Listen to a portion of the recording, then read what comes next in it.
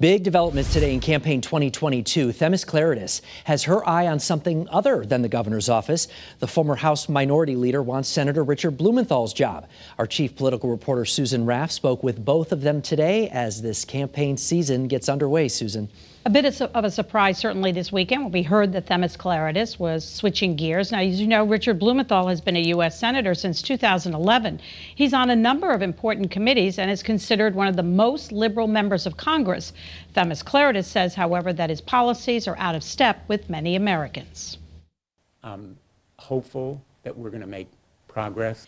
He's one of the most visible politicians Connecticut has ever had, and at 75, Richard Blumenthal has no plans to quit. He's seeking a third term. We have a bipartisan coalition. Blumenthal is popular with Democrats. He remains the highest vote getter in statewide elections. But over the weekend, a new opponent emerged. Themis Klarides said she's no longer interested in running for governor, but plans to take on Blumenthal. Klarides was the House Minority Leader for 6 years. She was the highest-ranking woman in the state legislature. Her switch, however, comes just days after Bob Stefanowski announced his run for governor, and he already has $10 million in the coffers. I certainly believe we need a change of leadership in Connecticut still, but we need a change in Washington just as much. She says Blumenthal has pushed for too much spending, and during the pandemic, he's supported incentives to keep people from going back to work. Blumenthal has had plenty of challengers. In 2016, it was Republican Dan Carter. Blumenthal won by a landslide.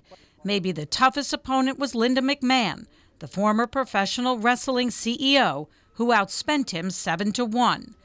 What does Blumenthal have to say about another new challenger? Not a whole lot. My focus really is on doing my job and working for the people of Connecticut. There'll be plenty of time later in the year for politics. So it seems mum's the word, at least for now. And coming up tonight at 6, what are the chances Blumenthal could get beat?